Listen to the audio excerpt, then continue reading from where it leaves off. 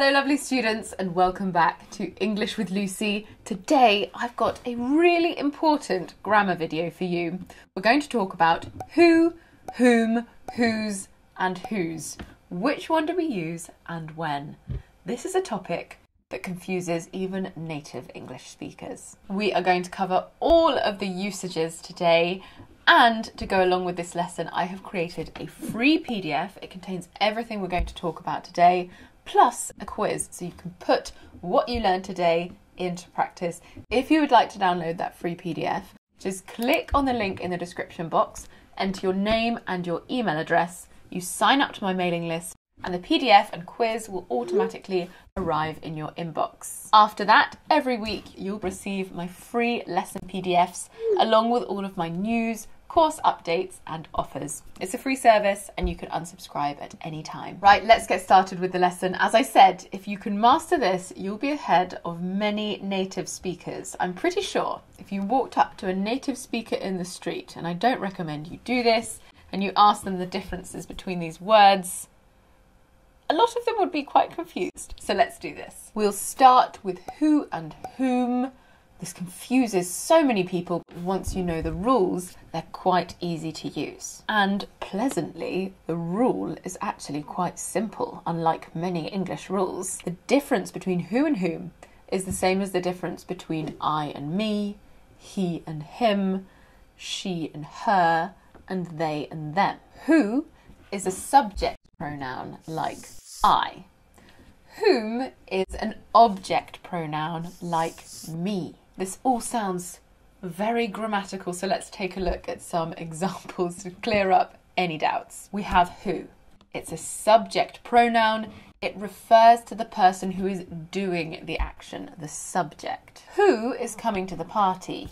Who lives here? If you want to check if you're using who correctly in these sorts of sentences, try answering the question with another subject pronoun. Who is coming to the party? She is coming to the party. You wouldn't say her is coming to the party. Who lives here?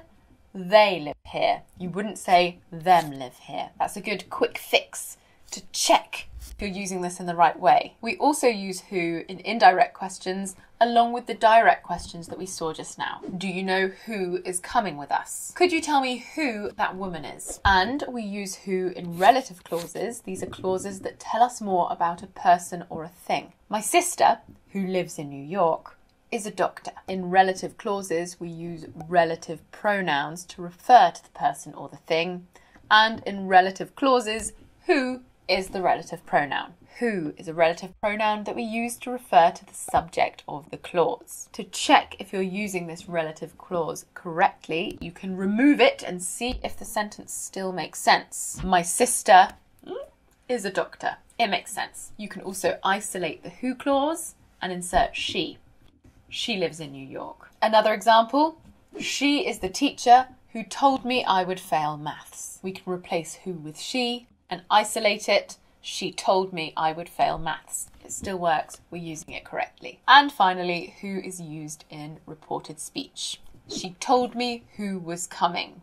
They asked who was arriving first. There is so much more to say about reported speech, so if you feel you need to brush up on your reported speech skills and understanding, then I have another video dedicated to the topic.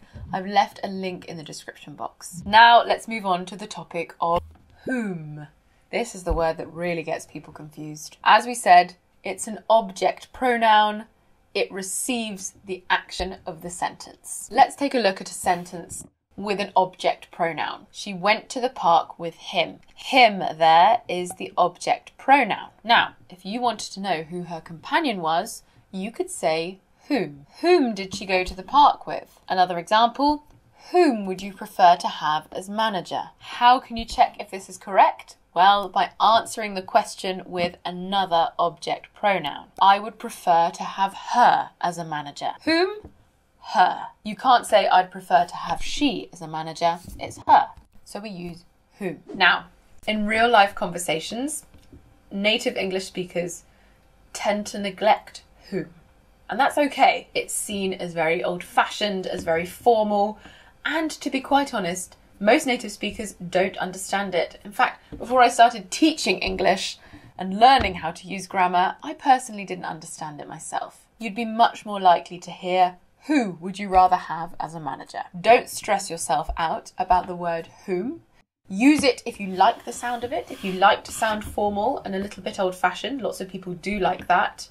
But it's perfectly fine to not use it. I always think that it's really nice to understand these things and then you have a choice about whether you use it or not. Another thing about whom is that we should always use it with a preposition. For example, whom did you give that present to? Or to whom did you give that present? Oh, that does sound very posh. Whom are you cooking dinner for? Or for whom are you cooking dinner? The second version of those questions with the preposition at the beginning is technically more grammatically correct, but you're not going to hear many native English speakers using this. Most wouldn't ask a question like this in normal conversation. You might hear it in an old-fashioned drama like Bridgerton or Downton Abbey, but it's not how we speak in modern daily life. We would simply say, who did you give that present to? Who are you cooking dinner for? We can also use whom in relative clauses when we are referring to the object of the clause. Julio, whom we met on the plane, is Spanish. Whom is the object of met?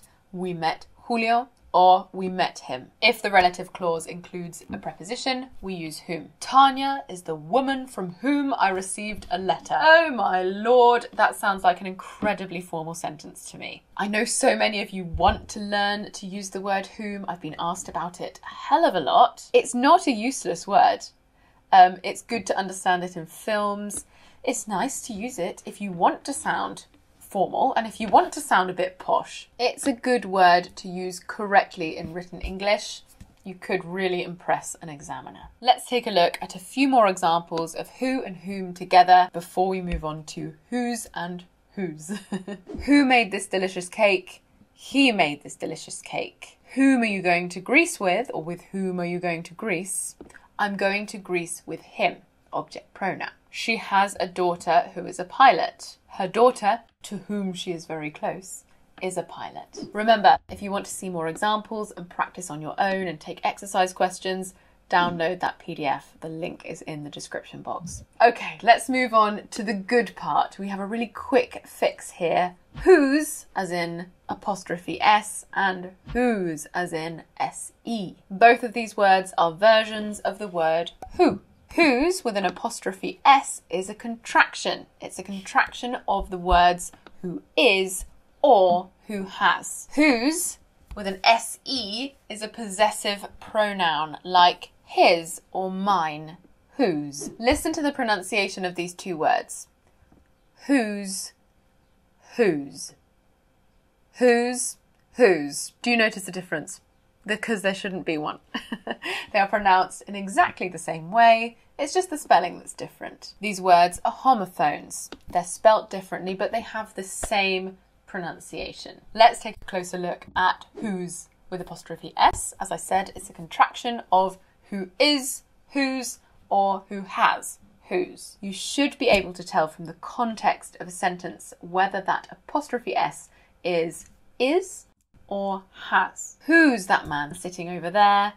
Who is that man sitting over there? Who's been to Paris before? Who has been to Paris before? We use whose a lot in questions. We can also use it in normal sentences like these. That's the lecturer who's giving a talk later on. Who is giving a talk later on. She's the person who's been sending me all of those letters. Who has been sending me all of those letters. And finally, whose with SE. We most often use this in sentences when we are asking to whom something belongs.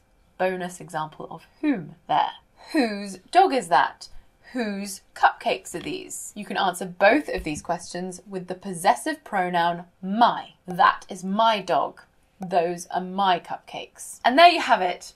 Who, whom, whose and whose. You should now understand how to use them correctly. Some of that information, especially the part about whom, is actually quite complex. So we have created that lesson PDF. It's got everything in there in writing. You can take it at your own pace and you can take the quiz at the end of it to check that you fully understand what we've spoken about today. If you'd like to download that free PDF and quiz, click on the link in the description box, enter your name and your email address, and you sign up my mailing list. The PDF will arrive directly in your inbox. That's it for today's lesson. I hope you enjoyed it and I hope you learned something. Don't forget to connect with me on all of my social media. I've got my Instagram, English with Lucy, my English Instagram, and @Lucy, my personal Instagram. I've also got my website, englishwithlucy.co.uk, where I've got a fantastic pronunciation tool. It's a phonemic chart and you can click on the phonemes, hear me pronounce those phonemes and words that contain those phonemes. I've also got my vlogging channel, Lucy Bella, where you can follow our lives here in the English countryside, and importantly, every single vlog is fully subtitled so that you can use them for listening practice and expanding your vocabulary. You can also check out my English courses. That's englishwithlucy.co.uk/courses. There are lots there to choose from. I will see you soon for another lesson, but don't feel pressure to use it because seriously, we just don't. Delete that. I can't believe I managed to turn whom into a motivational speech. You have a choice. Julio, Oli. If the relative clause includes are versions of the word who. What about whom? What about whose? Oh, you can answer both of these questions with the possessive. English countrysided. I also got my challenge. Sorry, channel. Right, okay. 27 minutes, not too bad.